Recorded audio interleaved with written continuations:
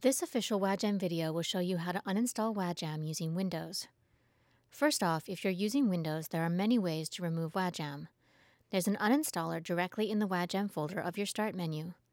To find the uninstaller, go to Start, select All Programs, and then open the Wajam folder. From there, click Uninstall to remove Wajam from your computer. You can also use the Control Panel to remove Wajam.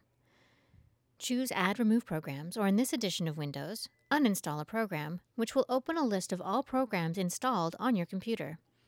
Scroll down to Wajam, right-click, and then Uninstall. This will remove Wajam from all your browsers. Once you see the successfully uninstalled page, you're done.